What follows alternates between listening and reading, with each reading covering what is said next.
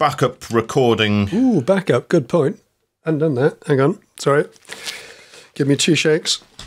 While Peter is getting his backup recording up and running, it might be good for me to quickly explain to the listeners why we have a backup recording. And the reason is because unlike video, where we can just kind of, when we're putting our own videos out, if we make a mistake, we can just kind of re-edit it, or if something doesn't record, we'll just record it again.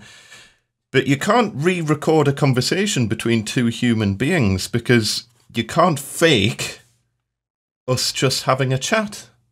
So we have to have a backup recording just in case the main recording doesn't work for any reason. Because if we record a whole show and then discover that the main recording hasn't worked, trying to redo that show would be almost impossible. Well, you'd literally just have to start again. You'd just have to... Yeah, but then you'd lose all the element of, like, kind of surprise between us on certain topics. Oh, God, it's Andy. I didn't realise it was Andy. Exactly. Yeah, all that. Exactly. I see you've got a new posh stand. I've got a new microphone stand and shock mount and all that sort of stuff in a pathetic attempt to try and improve my audio. And I've got blankets. I think I mentioned when we were chatting that I thought my audio was a little bit echoey. I hadn't noticed, but you hadn't noticed. It was a little bit, a little bit different to what it normally is. Yeah. Anyway, and I put all this together, put the microphone back in, had to get a different pop filter to fit the new thing and all that sort of stuff. And I did a quick test recording, and it was awful. It was absolutely shocking. I've never heard anything so bad. I just couldn't. All I'd done is change the mic stand. That's all. Everything else was identical. Yeah. And I eventually sort of realised what I'd done. I was actually recording on the built-in mic on the computer. Oh no! So it defaulted to the wrong mic. So, yeah, and it was. As soon as I switched that back through to the right input, it was absolutely fine. But yeah, it was just awful, and I couldn't figure out what was wrong. So. Always look for the simple solutions, kids. Have we got matching mic stands now, then? I think we have. His and his mic stands. Got the Rode one, the Rode Studio arm thing. Oh, balls. 2 seconds. I've just dropped my backup recording on the floor. Lovely. Is it still recording? This is how professionals podcast, folks. I was taking my hoodie off and I forgot my lav mic was attached to my hoodie. Nobody's ever done that before, ever. Hello. Yeah, that's running fine. Cool. Good stuff. So, big week. Yes. Where do we start? Goodness me. Well, let's start with a little bit of unfinished business. My apologies. I completely neglected to say congratulations on your 20,000 subscribers. Oh, thank you very much. It was at the back of my mind and never made it to the tip of my tongue. I'm sorry. These things are they're milestones. And need to be commented on. So well done for that. Congratulations. Thank you very much. I'm not doing a video for this one because it doesn't seem that long ago that I did a video, and plus it was all kind of merging in with this 2 videos a week lark, which is another whole thing. And it was just going to be, now I'm going to have to do 3 videos. And it was like, just forget it. We'll just brush over that one and I'll do one for 50 or something. So in other news for the week, on Tuesday in particular, Tuesday was a big day. I put out 2 videos in a day, which was unusual for me. You did 1 long video a little bit later on. But of course, the most important news for Tuesday was that last minute of injury time strike by Bobby Firmino, the one-eyed Bobby Firmino, late into injury time to secure a thoroughly deserved win for Liverpool against the frankly lacklustre PSG, despite them having £1,000 million worth of players in their squad that they brought to Anfield. Apparently there were a few other Champions League games on in the week, but what about them? Don't really care. That's the football news, Andy, just for you, because I think the rest of the podcast is going to be about you, really, isn't it? Because you put out a long, whiny video about how you're not spending enough time with your children and it's all YouTube's fault or something. I did, yeah. Is that the takeaway from the comments? Yeah. Can we brush back to the football news? Can you just explain all of that? Because you are probably my only source of football information that I can then pretend that I know the first thing about football when I'm chatting to other people. So Liverpool have scored a goal. What? Yeah, basically, yeah, they did very well. Okay, champions here in Britain, we have something called the Premier League, which is where the top teams play, hence the name Premier, and the top teams in the Premier League play the Champions League, which is a pan-European championship, a knockout championship, bit like the World Cup, but just for the top European teams. Liverpool are in the Champions League this year on account of how well they did last year, and they're in a very difficult group because they've got, in particular, a French team called PSG, Paris Saint-Germain, and they have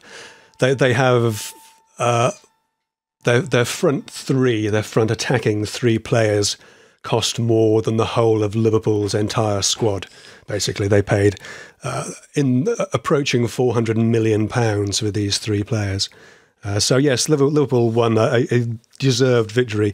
Again, it was fascinating to watch if you're interested in football, because the Paris Saint-Germain players individually were fantastic, but as a team didn't play well together. They put 2 goals past Liverpool, to be fair. They capitalised on a couple of sloppy errors, but a Brazilian Liverpool striker called Bobby Firmino scored a late injury time winner, taking us a deserved 3 points from that game. I've just noticed the bowl you made for the Bull Without a Lathe Challenge is behind you on the desk. I'm glad you were paying attention to the football news. Yeah, great. You switched off after I said somebody scored a goal. Awesome. I love that bowl. I think it's brilliant. Yeah, it's yours. I'll glue the bits back on and send it to you. I've got mine in the kitchen, but we've yet to put anything in it. So yeah, it's been a crazy kind of week. Lots happening. And I felt the need to have a bit of a YouTube moan. I think it's good for the bit of a vent. Good for the soul every now and then. And the comments I got back from people, because it was one of those videos that I thought this could go either way. People could either just think, stop whinging, and I get a load of negative comments. And I was a little bit worried about that. And I have to say, the comments I got back from people were just really, really touching. Just a load. More comments than I've ever had for any other video, I think, and just, I would say, all bar 1 or 2, which I'll save for the after show, were immensely supportive of my decision not to carry on with 2 videos a week. Because you can't hack it, basically. Is that yeah. I can't hack it. It's just not doable. It's with everything else that's going on. It's just I can't do it, and other things are suffering as a result, and not just online stuff, but as I say, just family stuff. Too much stuff is bleeding into the weekend, and kids coming up to us on a Saturday saying, "Oh, should we do this, Dad?" And it's like, "Oh, I just need to get this video done," and it's like, and then I have to slap myself in the face of it. You got to step back from it if it's taking over to that extent. I have to say, I started doing 2 videos a week because the Tuesdays were quick tip type videos. They were the sort of thing that I could put together while I was shooting a longer video, for example. And they've sort of expanded into being longer videos in themselves now. But I have absolutely no problem with putting out a 90-second video on a Tuesday. If that's what I got, that's what you get. I think, and my main kind of takeaway, or the point that I was trying to get across in the video, is that if I don't put out a video on a particular week when you're expecting it, then I think I'm just removing the self-imposed deadline. Because the 2 video a week thing it's me who's come up with that. It's not anyone else. It's absolutely. It's a I'm sure this came up in the comments as well. It's a self-inflicted. It's a self-imposed deadline. It's entirely on you. What we do, what we exactly, and I've got that, as I say, about 5-year window at the minute where my kids are at that age before they potentially, or the first one potentially leaves home and goes off and does their own thing. Yep. And time is just passing too quick for a YouTube algorithm to be dictating what I'm doing. Absolutely. What's the difference in age between your kids? Is it 4 years, 5? For 4 years, yeah. So my youngest's 8, coming on 9. Well, it's about 3.5 years, and my eldest's 12. So they're at that kind of lovely age that you just want to lock them at that age. Absolutely. But as soon as they become teenagers, you're just a wallet with car keys attached, basically, for a certain period, and they won't want to be with you or around you because you're just some old guy who knows nothing. And they come back, but yeah. So yes, as I say, the comments I got back were really heartfelt and supporting, and much appreciated, and it just takes the pressure off a bit. And as I say, there's a lot of other things that I'm trying to do at the moment anyway. Well, yes, I mean, I think you ended that video by saying you actually started another channel, haven't you? Yeah, and that actually kind of vaguely links onto one of the things that we'll be talking about today. But okay, yeah, so there's yet another channel. Beauty tips and do a get ready with me in the morning. Well, it's either that or cats and cucumbers, dedicated cats and cucumbers video. Yeah, I've never seen a cat and cucumber video, I've got to say, so I've got to go and look those up. Brilliant. No, what am I saying? So, and what have you been up to this week? This week, well, this week I will have put out 5, count them, 5 videos. That's crazy. On YouTube. Not including the little bits and pieces that I've done on Instagram and all the other things. But I've been working. I've got a build going through, and I've been sort of, grappling with the YouTube stuff myself. There's trying to build up that sort of back catalogue for the next few weeks, because I know I've got a couple of bigger projects coming through, lots of painted stuff. So the workshop is going to be quite tied up with big painted projects and things, so I won't be able to do much else around them. So I need to, get a few videos in the can and get a little library together so that I can put those out. So that's what I've been doing this weekend, and of course playing with my new air scrubber thing. Yes, I enjoyed that video. I thought that was very interesting. Did you get, well, keep the silly comments for the after show, but I'm assuming you got your fair share. They were generally pretty solid, actually, the comments. Many of them along the lines of, wow, that's loud. And hence the second video to show that it really isn't that loud. It was just the way I was. I don't want to misrepresent anything.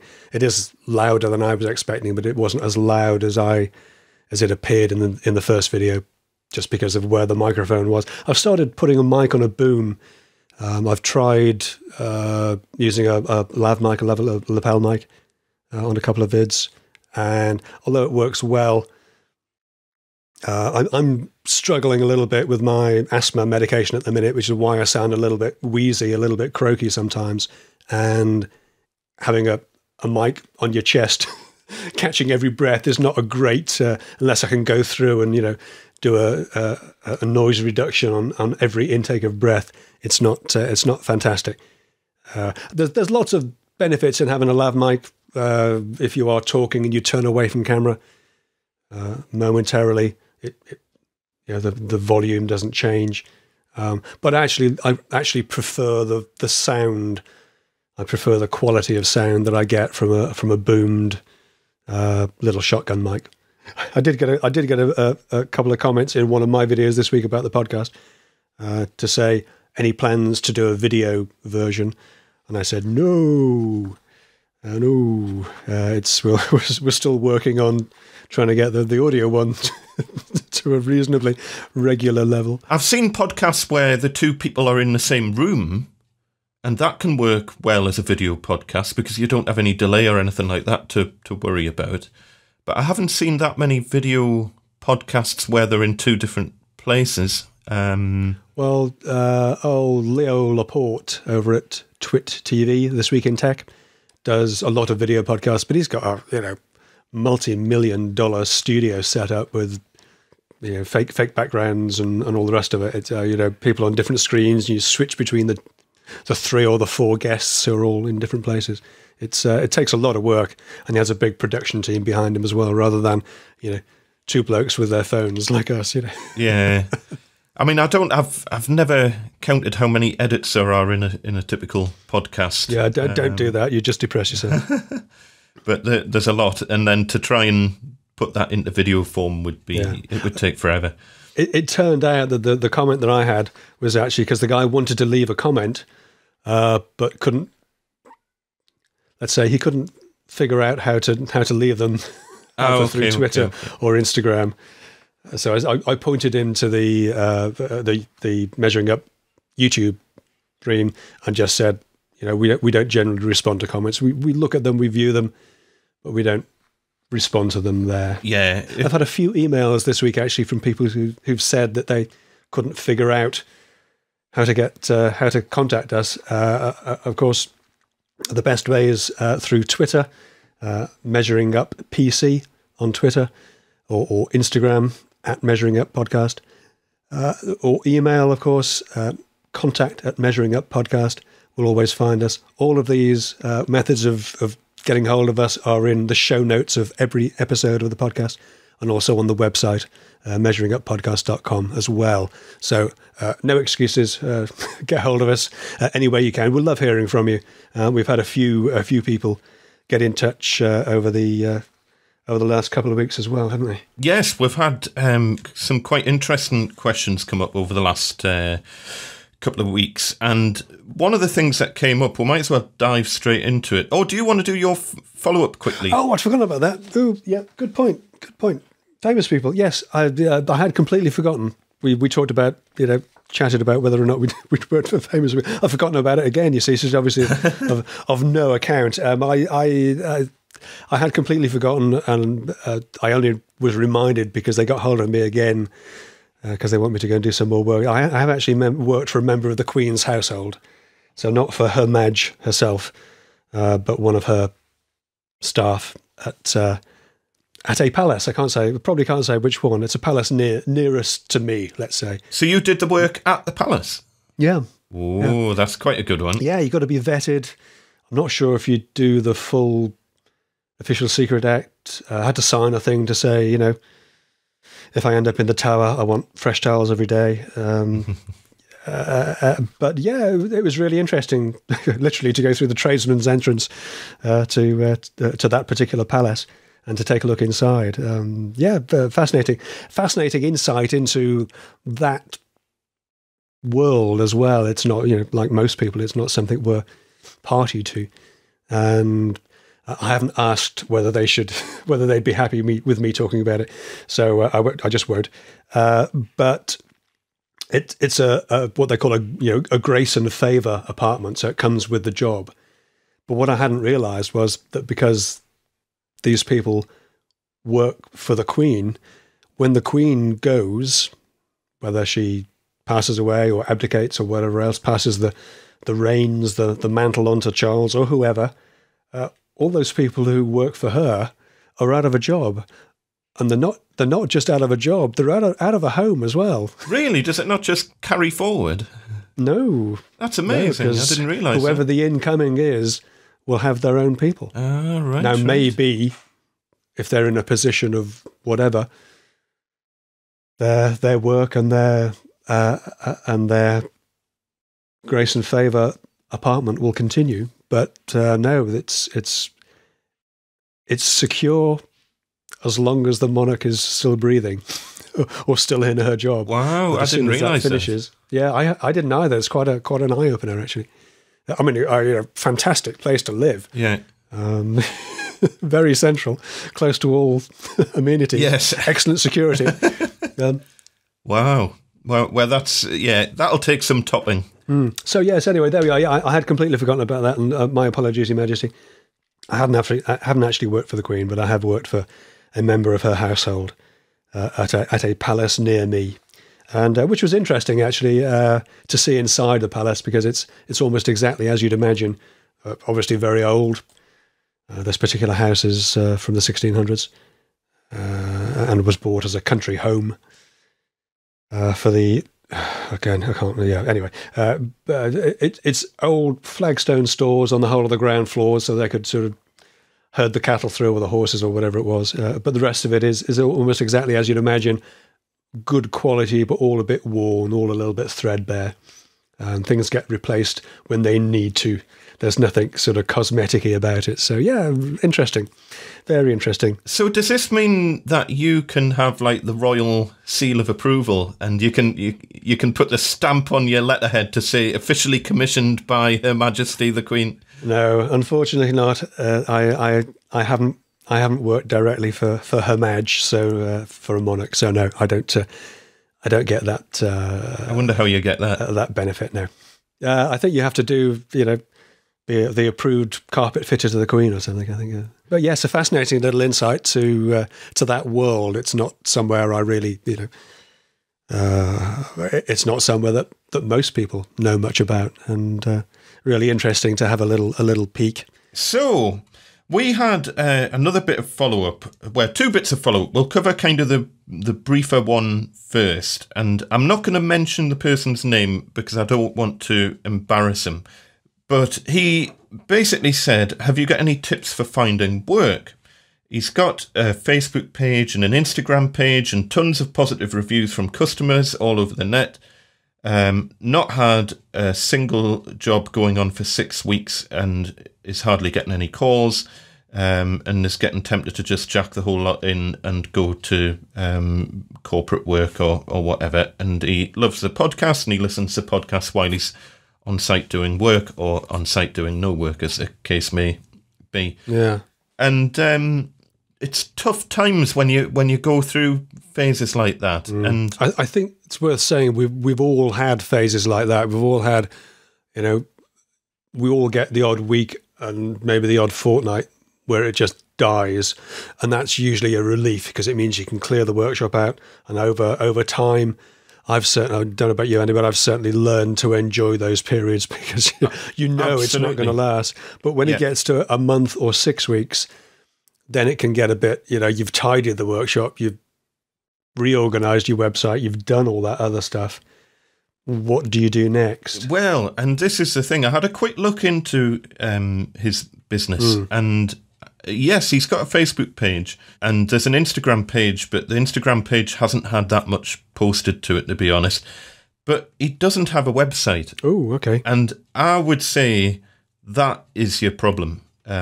You've got to have a website these days. Yeah. If I'm booking anyone for a job, whether I book them through Facebook or Instagram or even Twitter or, however I get hold of them, the first thing I do is go to their website to have a look at what they do. And if they don't have a website, that is a major put off for me. Yeah, absolutely. So I would certainly say, get yourself onto any proper website provider, and effectively what he's doing is using his Facebook page as his website. And yeah, that I think that's a huge mistake, I've got to say. I'm not a Facebook user. I don't really understand it. I have an account and I keep an eye on a couple of Facebook groups, but that's all I do. I don't really post to it at all. So anybody looking me up on Facebook will probably go away scratching their heads wondering what's going on. I know Facebook are trying to position themselves as the only site you need. Who needs a website when you can have Facebook pages and all that? But an awful lot of people aren't on Facebook. I would probably say the vast majority aren't on Facebook. Yeah, despite what Facebook might tell you. And if you're on Facebook, you might think that everybody's there, but an awful lot of people aren't. And I would say just a simple scrolling page website with some samples of your work, decent photography, good references, put them in quotes, put them in a box. There are so many website builder companies around there now, even a Google, free website through Google is better than nothing, but you can do much, much better from all the usual suspects. I'm not sure that any one is any better than the others, but yeah. So I would certainly say to him, get yourself a website, sort it out, get on Wix.com or Squarespace or any of the free, I don't know if they're all completely free. No, Squarespace isn't, but Wix and Weebly and all those usual suspects are. They give you a free version, and the free version will have this website provided by Wix or Weebly or whoever along the bottom of it, and so what? That doesn't matter. Or even, and Squarespace isn't expensive, so if you wanted to pay for something, and we're not going to turn it into a free sponsorship for them, but there's plenty options out there for either free or a nominal charge to get yourself a website up and running, and you need to sort that. I would put that as top of your list. Yeah. The other thing, you mentioned that you've got an Instagram page, but I had a quick look at your Instagram page and there's not enough content on it. You've got a bunch of posts from kind of back in July and there's nothing since. And you really, for Instagram to be of any worth, you've got to be posting every day to 2 days, I would say. If you're posting any less frequently than that, your Instagram thing, you might as well just not bother doing it because it'll not grow at all. We've both started posting to Instagram more regularly. I've noticed you popping up more, and I'm trying to post daily, and it does generate views and likes and followers. It really does. But if you don't do that, it's even worse than doing nothing, because you just have static images sat there that aren't getting any attention, and you can tell that they're from months ago. Whereas if you put those images on a website, there's no time context to them. I haven't touched my website for a year probably, which is a terrible thing to admit in terms of the pictures, and I know I do need to do something about that, and I will when I have this mythical time at some point. But what difference does it make? The pictures are there, they look great. And they're representative of the work I did at that time. Nobody knows that those are from 6 months or a year ago. Whereas something posted to Facebook or Instagram will always have a time context to it. So yeah, very important to if you are going to use Instagram or Facebook in that way, you need to post regularly, and much better to have a simple static website to as a repository for all those sort of all those pictures and all those reviews. Definitely. And I would say if you do want to do the Instagram thing, because I think Instagram's one of the best and underused business tools at the moment. I would rate Instagram way above Facebook at the moment. People are coming off Facebook in droves at the moment, but people are still, I think numbers are increasing on Instagram, and certainly from a small business perspective, it can be a very, very powerful tool.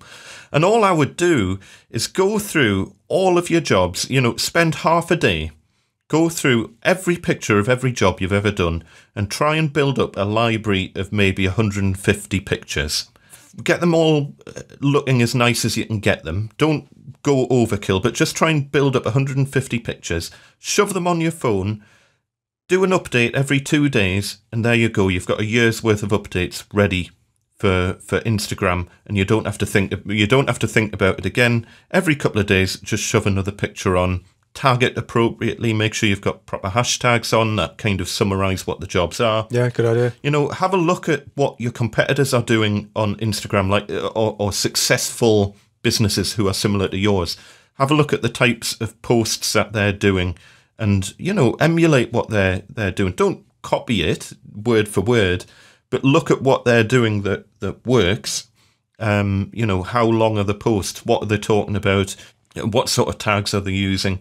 And if you want to build up Instagram, I would say as a bare minimum, there's a good starting point. Yeah, that's an excellent idea.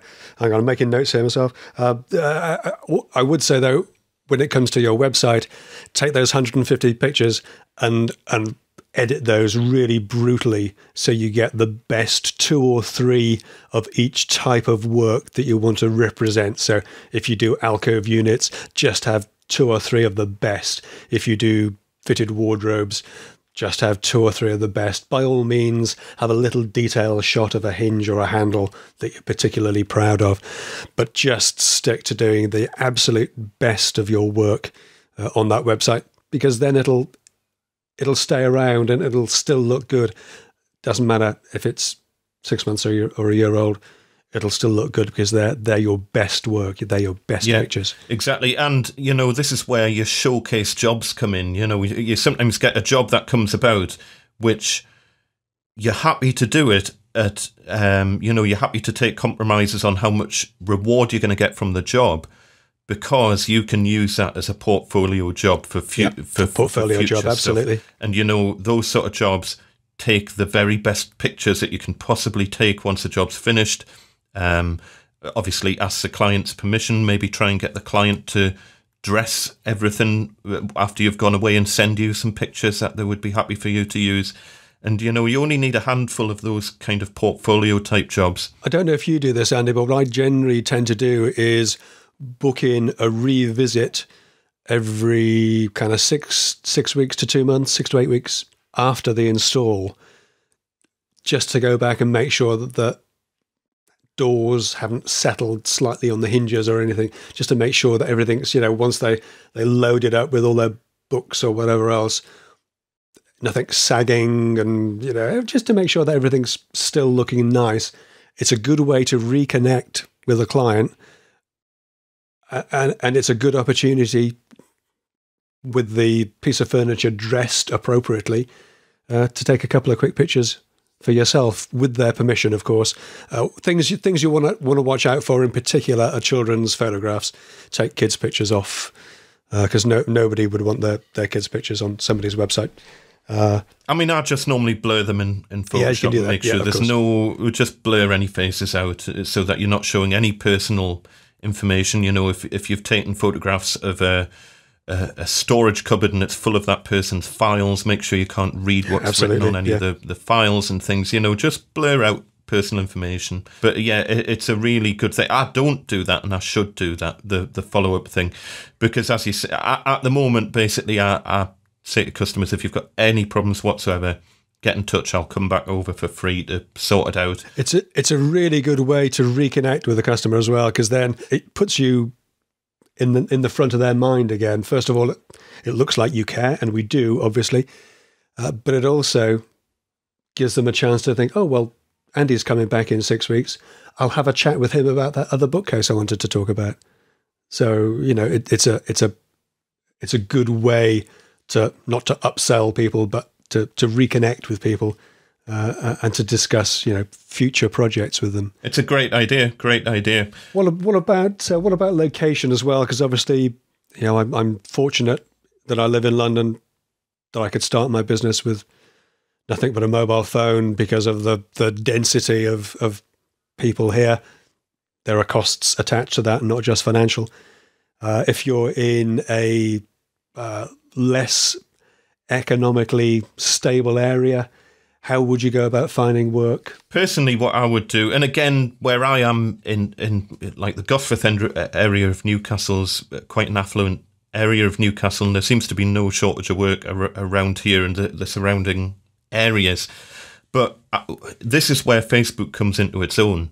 And this is where you should use Facebook, because you can geographically target your advertising to anywhere. You can literally, I'm sure you can draw a shape on a map and say, I just want to target that housing estate. You know, if not, you can certainly do it by a radius from a postcode or something.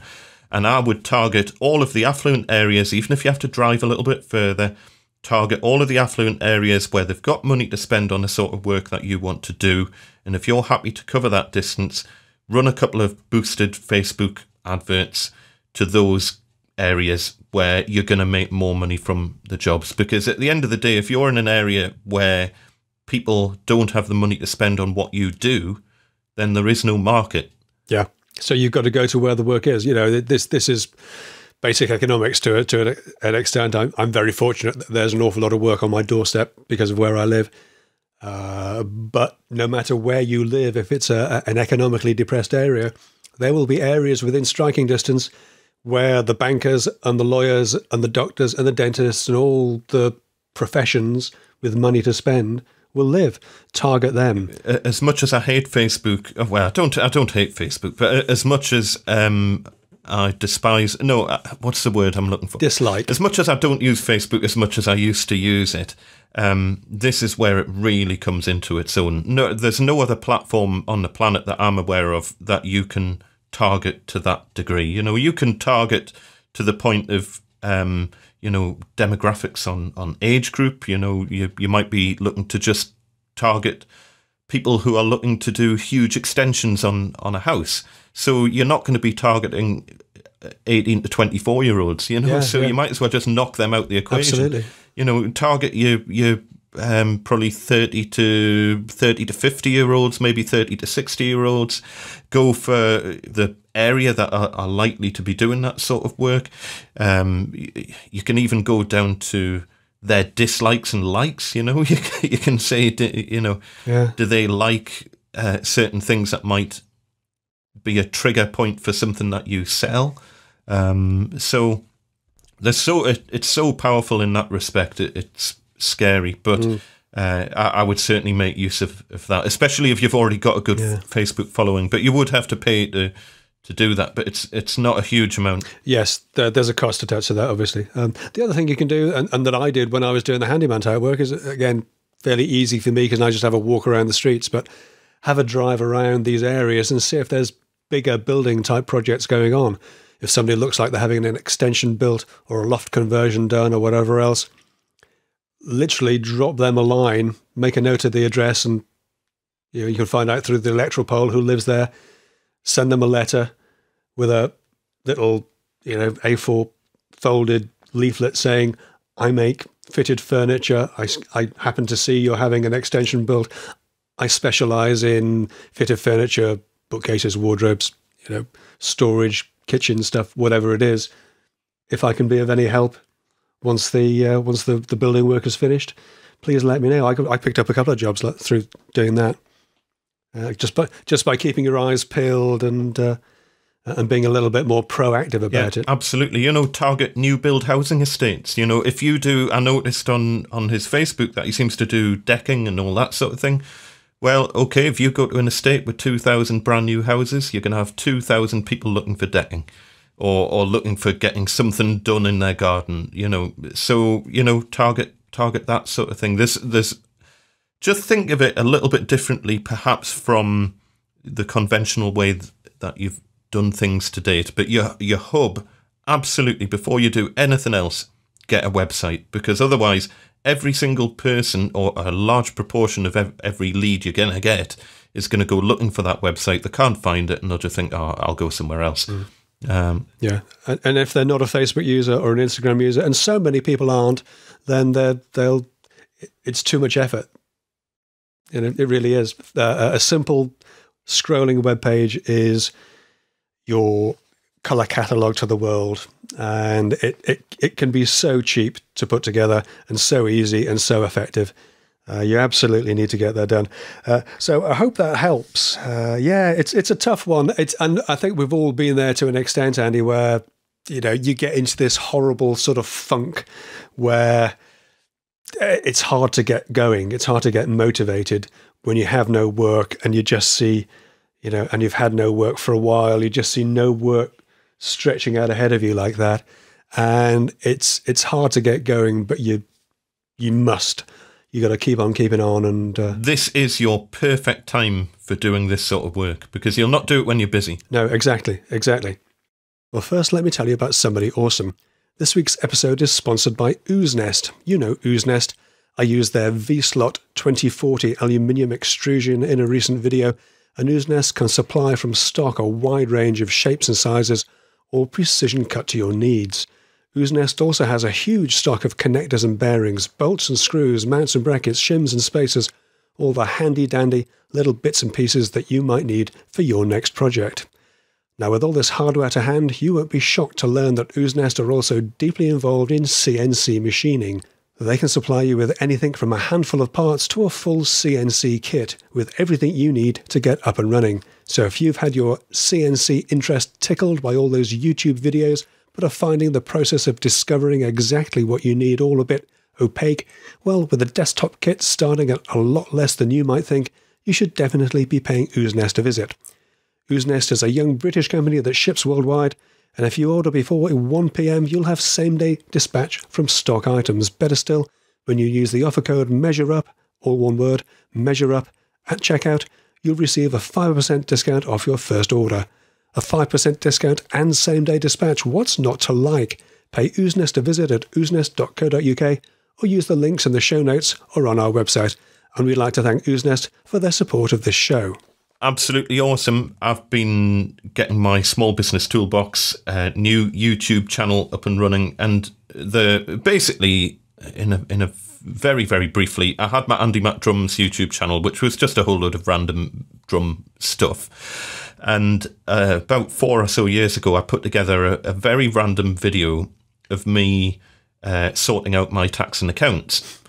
Does not get any better than that, does it? Okay, just completely randomly. I mean, to be fair, that YouTube channel has been my proving ground for a lot of different stuff. My first ever kind of DIY making type video was on that channel as well, and that's where the Gosforth Handyman channel came from, right. Because those videos ended up being more popular than any of the videos that I did about drumming. Fascinating. So you'd have thought, you know. Yeah, so I did this video about tax and keeping records and all that sort of thing. I remember you saying, actually, when we were chatting early on in the first season, that you'd done a tax return video, which was extremely popular. Well, in the scheme of things, it was extremely popular. It was more It was your number one on YouTube for if you searched for tax in the UK, you know. Right. But you were competing with the HMRC, which had like 2,000 views on their video, which people don't really search for tax videos on YouTube. But people liked my video, and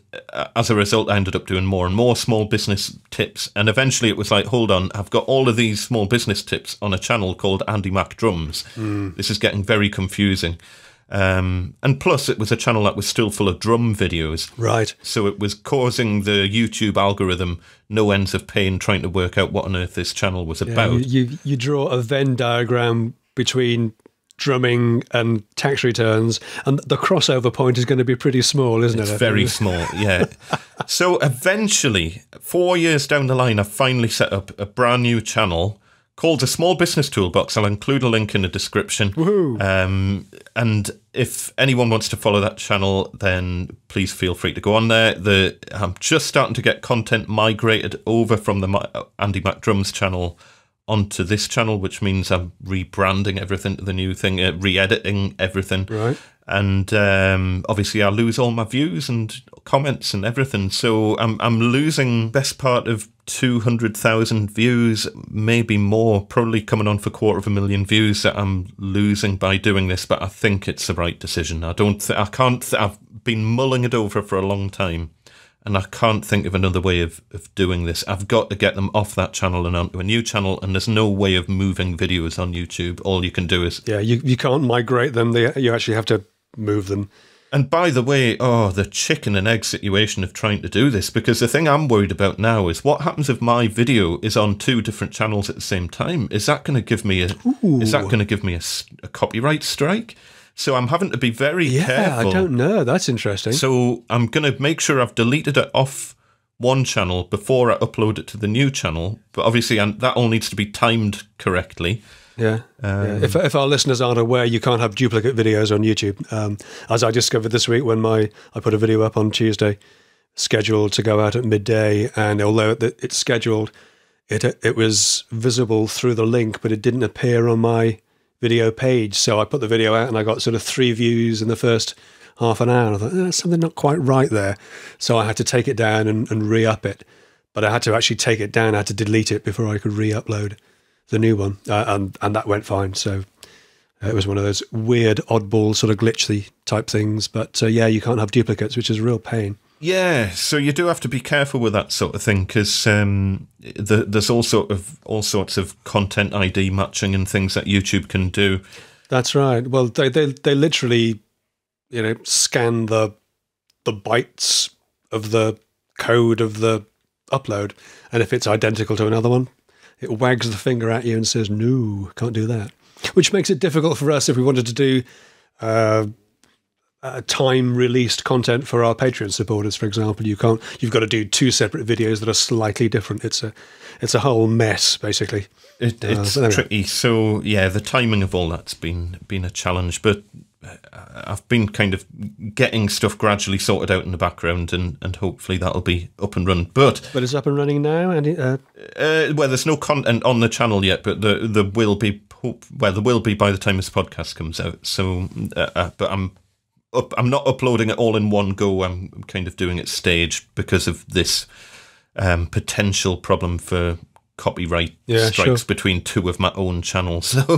So I'm doing it 1 video at a time, 1 every week, taking it off one channel, giving it a day or so to realise that the video is gone, uploading it to the new channel, see how it goes, leave it for a week, do the next one, and I've got about 10 or so videos that I need to do that with, and then I can get round to putting some actual new content on, which will be quite exciting. Yeah, but it's great. Painful deleting a video when you know it's got the top keyword search term for a really good word. Like literally one of them, it's got #1 for the word tax return for the whole of YouTube, and I'm having to delete that, and that's hopefully it'll pick it up again, but it may not. We'll see what happens.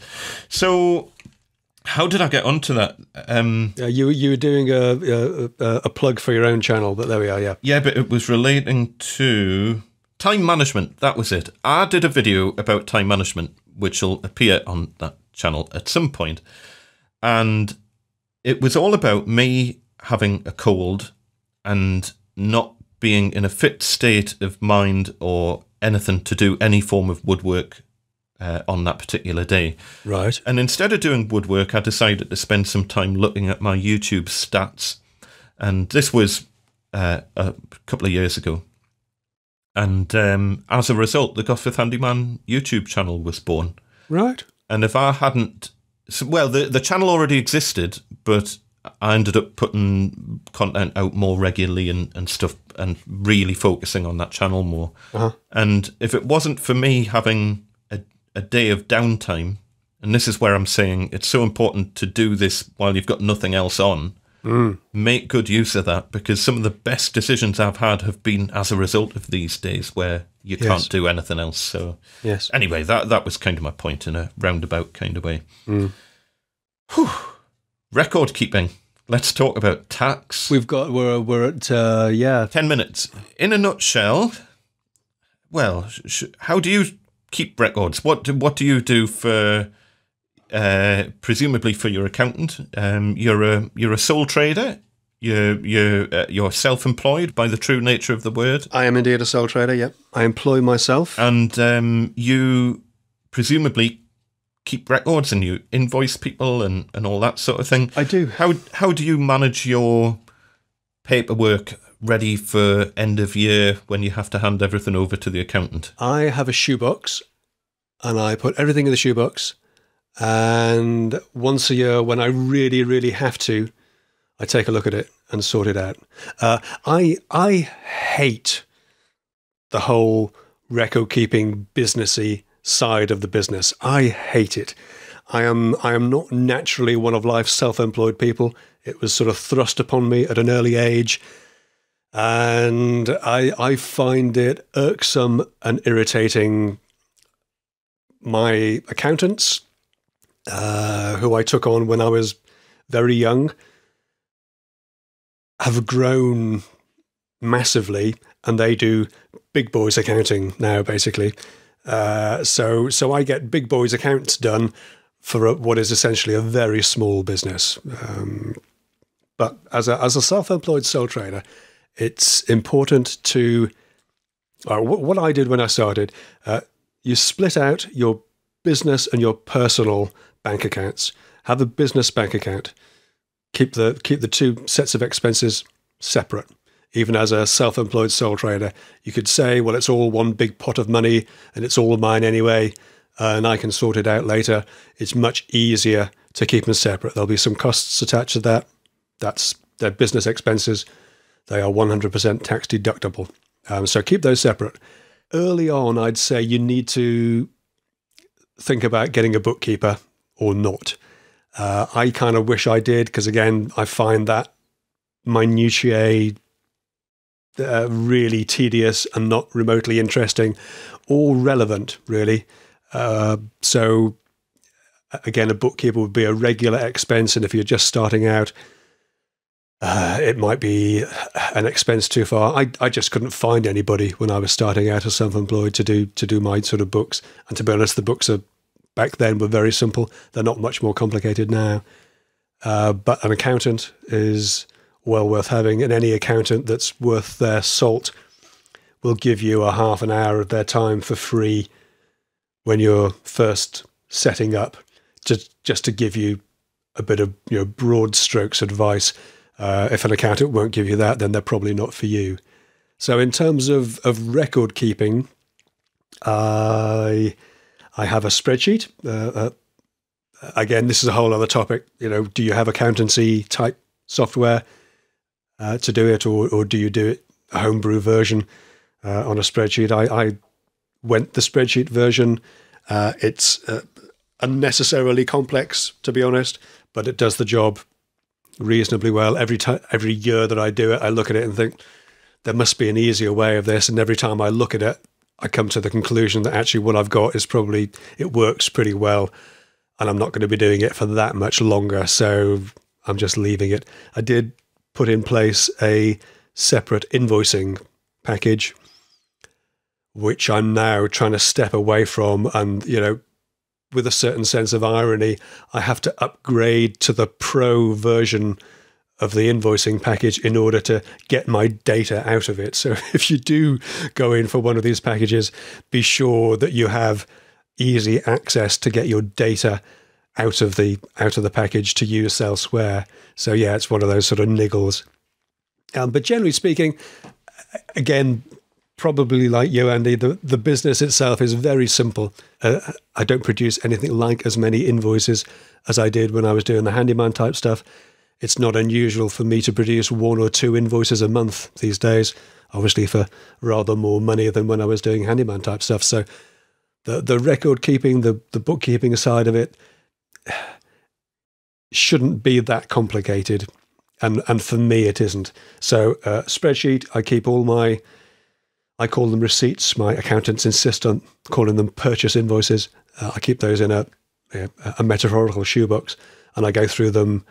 I know I should do it every quarter like I did when I was VAT registered, but now I'm not. I actually do it once a year, and it takes me a couple of days, and I just accept that to sort those out onto what categories of expense they are. And that's kind of it. I know through my online bank account how much money has moved through the account during that year, because it's totally separate from my personal account. It's not an onerous task to marry those two up and to produce a very simple set of figures that then my accountants can sort of weave their magic on. I produce a simple profit and loss every year, which I'm sure you probably do something similar. You take your income, your fees invoiced, and any other income received. You take off the cost of sales, which is materials and supplies, and then you take off your expenses, whether that's your use of home, print, post, and sale. I mean, accountants love columns. They love sort of lots and lots of columns and sub-columns. And, when I was VAT registered, I had to split out petrol expenses from motor expenses because one was VATable and one wasn't. When I was a photographer's assistant, during one of the inevitable VAT inspections, we would buy biscuits for the studio for clients to use. And there was a big debate as to whether you could claim back the VAT on them. And it came down to chocolate biscuits are a luxury item, so you cannot claim the VAT back on them. But ordinary biscuits were not a luxury item, so you could claim the VAT on them. I mean, this kind of stupid nonsense gets on my wick. It really does. So there was the whole thing of whether a Jaffa cake is a biscuit or a cake. Absolutely. And it's like one of them is vatable and one of them isn't, and there was a whole battle about whether Jaffa cakes are. Yep. So I stay away from as much of that stuff as possible.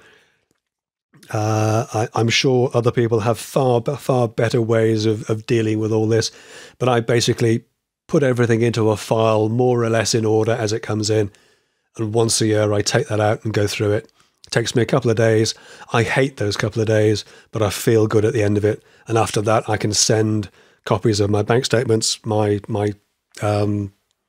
reconciliation to the accountants, and they can say, well, you need to allow for depreciation on this, that, and the other, amortization on this and that, and here's how much the taxman owes you. Because I don't make any money, basically, since I've been YouTube. And this is one of the key points as well of, should you bother getting an accountant? And almost every time I've had an accountant do work for me, they've saved me more money than they've cost me. Every time. Almost every time, I would say. Yep. My company structure is a little bit different to yours. Yes, because you've got limited companies and things as well. Yeah, so my joinery business is a limited company, which is mainly because I do quite a lot of commercial work, and there's a couple of commercial entities that I've done work for that will only deal with limited companies. Right. And plus, it just gives me a little bit more confidence to do bigger commercial jobs that I would be a little bit wary about doing. As a self-employed sole trader. As a self-employed person, it puts that kind of comfort blanket around and keeps it as an isolated entity. But it's essentially the same thing. The records. Sorry, it's not the same thing. A limited company is very, very different. Just to get across. Very different, yeah. But the record keeping is almost exactly the same. I keep all my receipts, and I'm probably I don't mind the record keeping side as much, but I still despise it. I don't think I despise it quite as much as you despise it. Yeah, it's hatred for me. When I have it all up to date, I feel great, and it's like absolutely. At the end of it, it's fine, but it's 2 days of misery. And every time actually no, it's not. It's not even misery. It's 2 days of drudgery. It is. It's just I don't want to do it. Again, if you're starting out, seriously look at getting a bookkeeper. They won't cost you much. If your books are relatively simple, 20 or 30 quid a month, probably an hour of somebody's time will cover that cost. Would cover your bookkeeping for a simple one-man band sole trader business. And I wish I'd found somebody when I was starting out, because then I wouldn't have this kind of hands-on element to it. There you go. But all I do, I keep everything in a folder, all the receipts, and periodically I try to delve through it, and all the loose receipts get sellotaped onto pieces of A4 paper and numbered so that they're not just flapping about, and I can refer to them, and it just makes it a bit easier for the next stage, which is then typing them all into a spreadsheet and numbering them all and being able to refer to them. Because I've been through tax audits, I've been through pretty much every type of tax audit. Have I had a couple? I can't remember if I've had a corporation tax audit, but I've certainly had a VAT audit back in the day when I was VAT registered. I've been through personal tax audits. I've several times just spot checks, see things happen. And typically the way the audits will work is that they will send you a list of very scary questions, and as long as you can answer those questions relatively quickly, then the audit will be over and done with. It does still seem to drag on forever. Yeah, it does. But it's at the point where you start giving very vague responses to things that they start digging into things in more detail. Yeah. So if you've got nothing to hide, then an audit is nothing to worry about. But they will, for example, they'll send a thing saying, send me a copy of every receipt for every purchase over £250 in a given time frame. So if you've got everything in a spreadsheet, you can literally go onto the column, filter by date, filter by amount, and list out all the receipt numbers of everything over a certain amount, scan them all in, send them to HMRC, and they're happy. I mean, that's just one example of the sort of thing that you might be asked to do at audit time. Yeah. But yeah, I just log everything in a spreadsheet, and I haven't found a better way of doing it. I don't use any accounting software. For the few invoices I produce, I just do them on a spreadsheet as well. I do my invoicing just through Excel. What I found, actually, when I moved to this invoicing package, it's called Quick Sale. And like all these things, it's much more designed for people who sell products. So you have stock items and all that sort of stuff. And you have to put each of the things that you make in as a product. So I had to have, a floating shelf, a long floating shelf, an alcove cabinet, alcove shelves, 3 floating shelves in an alcove. They all had to go. But once you've done that, and this is why I want to get the data out of there, it actually makes building an estimate really quick, really easy, because you've got sort of standard prices for things. Obviously, the standard price is just a starting point. Before I had this invoicing system in place, what I would do was you'd almost start afresh every time, trying to build a quote for somebody. By having the standardizing on fixed prices like this, or standard prices, it made it much easier to start putting things together like this. And again, if you're starting out, it's probably quite hard to figure out what those prices should be, and it gets easier the more work you do. But it's definitely, I definitely recommend, even if it's just in a spreadsheet, have a think about the sort of time and effort you're going to spend on an alcove unit, and get a stock price in mind for that complete job, with an option to paint, including fitting and all the rest of it, because it'll make building quotes, building estimates that much quicker. Yeah, definitely. There's definite advantages to going down the route of having dedicated software, but it all depends on how complicated your business structure is. And yes, absolutely. And all that. At the end of the day, with decent software, if you're using it correctly, you probably don't even need an accountant, because it'll produce a tax return for you at the end, But the beauty of an accountant is that they keep up to speed with all the new rules and regs. And exactly. They know what they can claim for and what they can't, because they obviously have, this is all they do. They have vastly more experience of this kind of things than we can ever, well, I was going to say hope to. I would never hope to have experience of that sort of thing, or would ever need to. Exactly. So this question originally came in from Chris via our contact at measuringuppodcast.com. So thanks, Chris, for getting in touch. Great question. Yeah. I know Chris. Hi, Chris. Chris runs Sharp Edge Woodworking, the YouTube channel. He's great. We had a good chat about a year or so ago. We came and had a little interview, which unfortunately didn't see the light of day, but we had a good natter. Chris is a really nice guy, and is in the process of setting up his sort of joinery and carpentry business, trying to do similar sort of things as we do. Fantastic. So it's a perfect person for asking this kind of question, really. He's at that early stage of just trying to get his an understanding of how things should work. One of the things that he asked was, what do you do when you're paid in cash? You've logged the job, you've accepted the quote, the deposit might have been transferred electronically, but then the balance is given to you in cash on delivery. And the answer is very simple. You bank it. Yep. Every time. You bank it, because as soon as you start spending that cash beforehand, things start to get complicated, because you're then going to have to try and log, okay, you've received that cash, but you've spent it on something else. If you get audited by HMRC, one of the things that they might ask is a list of every job you've done for over a period of time. And they'll go through that job list and they'll tally it up to your bank account. And will literally go through every single job you've told them about, and they'll say, okay, and they'll reconcile it against your bank statements. Yeah. And they will look for bits that are missing, and they will start to ask questions. And that's the sort of thing that you don't, even though it might be perfectly above board and you've spent that money on new materials or whatever. Yep.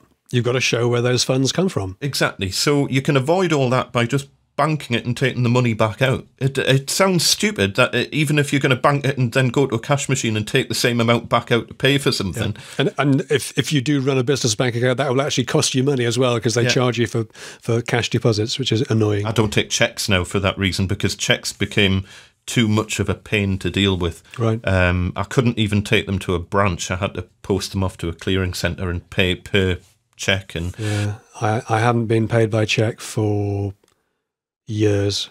Yeah, I just don't do it. I haven't had anything but a transfer for years, to be honest. Transfer, the odd bit of cash for smaller jobs, and credit card machine. And the credit card machine is effectively a transfer because it just means it's a credit card machine putting the money straight into your bank instead of the customer. Yeah, sure. But yeah, that's what you do with cash. Get it banked. Yeah, bank it, raise an invoice for it and bank it.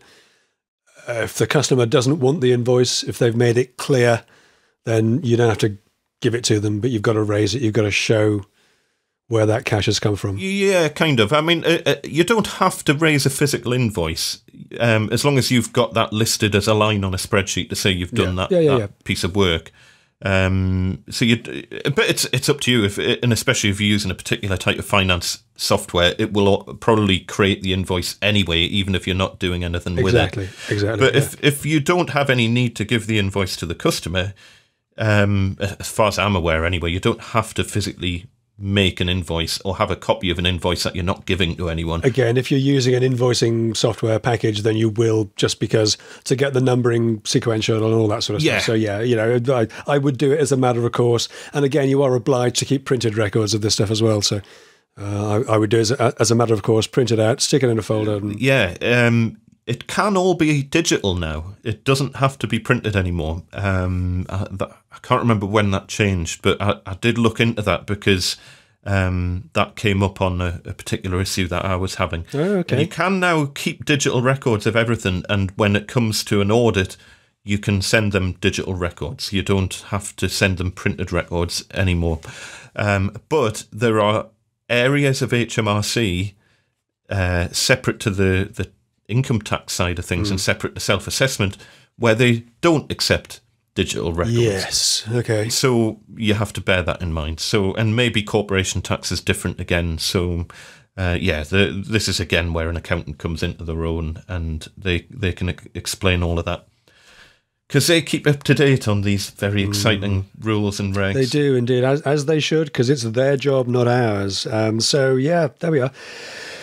Interesting. So I'm effectively employed by my limited company, right? And I'm also self-employed because my YouTube and that's coming off the back of when I used to teach drums and all that sort of thing. Because my drum teaching was purely just self-employed. Okay. And so I was doing a self-assessment tax return anyway for that, and then that's kind of evolved into becoming the media and YouTube side of things, which is at the moment on a self-employed basis. Will soon become a PLC, I'm sure, Andy, with your successful videos of your small business toolbox. So there we go. In a nutshell, keep good records. Get an accountant. Get a good accountant, and just prepare yourself for the sort of things that. If you were the HMRC, what questions would you ask you? It's fairly logical, the sort of stuff that they ask at the point of audit, if that does happen. An audit's a horrible experience to go through, but as long as you've kept good records, yes, and you can pretty much prove everything, or certainly everything for any major transactions, then you should be fine. One thing I don't do at the minute, which I'm intrigued about, is I don't split out my costs on a per job basis. No. Do you do that? So can you, and HMRC have never asked me to do this, but I have heard of this in other industries where if they have a certain expense, they want an invoice, they want to know what job that expense is tied to. That's almost impossible. You buy a pot of glue and it's used over 20 different jobs. Exactly. But I have heard of that happening more for big transactions where maybe you've bought £100,000 worth of certain materials and then that's offset against £1 million job or something. Right. Then sometimes, and I don't know what the cut-off is for that, and maybe our listeners can clarify that if they know in a bit more detail. But I've always wondered where the cutoff is for having to split your costs or kind of log your costs to the degree of what job they were originally against. As I say, I don't do that. But it's always been a back of my mind thing. Are HMSRC ever going to say, well, what was that piece of wood used for? You know? Oh, well, I had 3 sheets of MDF that day, and they were used for all kinds of different things. You know, you can't possibly literally account for that, can you? It raises an interesting question, actually. How do you account for things like, well, consumables, stuff like glue? Do you just treat that as part of your day rate? Do you add a consumables charge into an estimate? I kind of add on a little bit depending on the job, but the consumables are normally so nominal in the scheme of things. You know, maybe adding 10 or 20 quid here or there just to cover glue and nails, but it does all add up. You know. Yeah. Yeah, well, that's the thing. That's why I questioned, because I'm sort of scrambling around in the workshop, and you know, you asked about hoarding in the last episode, and I've got so many little bits and pieces tucked away in drawers and things over there, which have been bought for jobs but not used, and they've been billed for in the general sort of consumables or whatever, and I've got them, and you think, well, will I ever use them again? And it's hard to know what to do with them, really, because, you know, technically they've been bought for a job and billed against that job.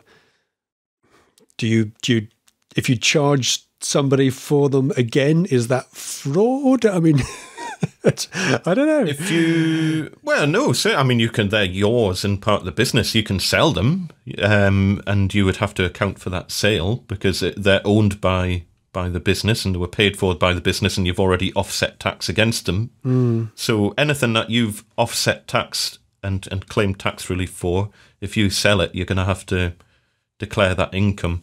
You could argue whether anyone would ever know that even exists, but well, yeah, you know, if you decided to sell it through your own personal eBay account, apparently there's ways and means now that PayPal link directly into HMRC and feed them with information, and you know, is it worth the risk for the sake of a few quid? Yeah, probably not. Yeah, I'm just curious. You know, again, I've got drawers of this stuff that I just don't quite know what to do with, and it seems a shame to bin it. But one option might be to find a smaller company or a startup or something who might be able to make use of it and just give them it. You know, if it's taking up space and the alternative is it going to the tip. Yeah, I suppose so. Maybe try and find a younger company who are looking to get on their feet, and maybe they could make use of it. I don't know. I'm the same. I've got crates and crates of stuff. Again, do you want to give somebody a whole load of old tat? You know, will they really want it, or will they just take it for being polite? Tricky. So we need to say thank you to a few people, don't we? We certainly do. And actually, you got a Where I'm Listening From one that was very interesting. I did. Actually, yes, that's a great one. We've asked people to let us know where they're listening from. And this one was sent to me personally. And it's from Peter Titterton. Peter said that we could use his name. And he wrote to me, he said, I just wanted to say thanks for your podcast. It's a pleasure. I watch your YouTube stuff, but downloaded some podcasts, little realising that I would listen to them in the acute coronary care unit after a mild heart attack and then a stent procedure. Both of you helped distract me somewhat, so pass on my thanks to your co-host, which is pretty. I think if we're playing top trumps on the best places to listen to our podcast from, I think Peter Titterton has just won there. Peter, I hope you are well, and I hope you're recovering. We had a little bit of back and forth, and he sent me a follow-up email to say, "Hi Peter, arrived home today and can start the road to recovery with the bonus of your new series of podcasts to listen to in a less stressful environment." Isn't that awesome? Thank you very much indeed. That's great. I'd like to point out that our podcasts were no way involved in the causing of that heart attack, but no, that's wasn't the GDPR one. I don't think it was. No, don't think it was. Fantastic. So thanks, Peter, for letting us know about that. That's a great one. Need to say a quick shout out and thank you to our Patreon supporters, our awesome Patreon supporters. I'll start with my top of the list. Let's say thank you to Douglas Deal, to Thistledew, to Brendan from the Shades Workshop, to Tim Bowers, Adrian Millington, to Chris Davidson, hi Chris, to Paul Gardner, Eddie Carroll, James Hewitt, Carl Patney, hi Carl, and to Steve Avery. And I will say a big thank you and massive shout out to Peter Tone, Owen Bullock, Tony Carnell, Adam Padley, Christopher Mark Duthie, Max Vietz, Mark Duff, Ben Harker, Harry Capper, John Lynch, and Duncan. Excellent. Of course, once again, we'd like to thank Ooznest for their support of this show. And just to remind our listeners to use the code MEASUREUP at checkout to qualify for a 5% discount off your first order. Awesome stuff. And remember, we've got the after show coming up for everyone who supports us on Patreon. So you can get over to patreon.com/measuringuppodcast if you want to have a listen to the after show, where we're going to be chatting about our top YouTube comments once again. So yes, as always, thank you to our awesome listeners for listening to the podcast. Please take the time, if you can, to rate us and review us on iTunes. You can support the show at patreon.com/measuringuppodcast. You can follow both of us. I am 10 Minute Workshop on YouTube. Andy, you are? I am Gosforth Handyman on YouTube, Gosforth Andy on Twitter, and Gosforth Handyman on Instagram. Instagram for me is at 10 Minute Workshop and at 10 Minute Shop for the Twitters. Feedback, of course, always welcome at Measuring Up PC on Twitter or at Measuring Up Podcast on Instagram. And as mentioned earlier, if you'd like to email us directly, then contact@measuringuppodcast.com is the best way to reach us. See you in the very, very secret after show. See you next time. Take care.